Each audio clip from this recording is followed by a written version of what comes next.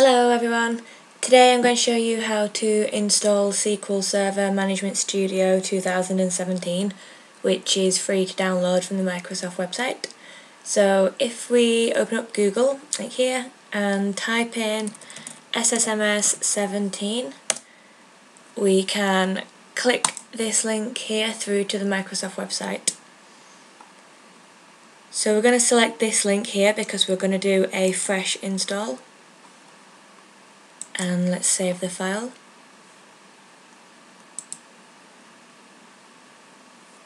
So we just need to wait for this to download here.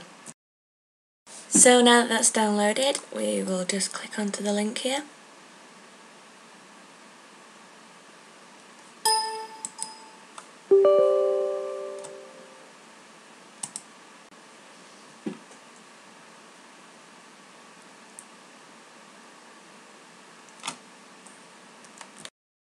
And we're just going to click onto install.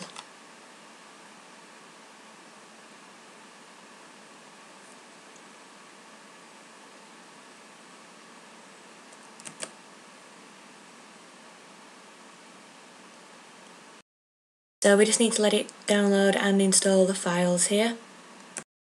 Now it's downloaded all the files, we just need to restart to finish the installation.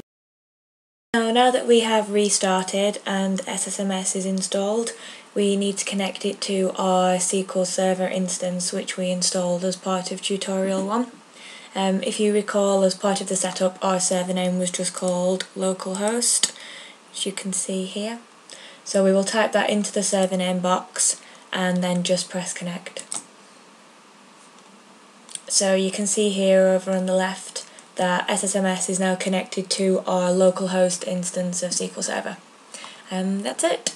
So if you enjoyed the tutorial, please like and subscribe to the channel and feel free to add any comments below. The next tutorial in this series will be downloading a sample database and restoring it so that we have some data to work with. Thank you for watching.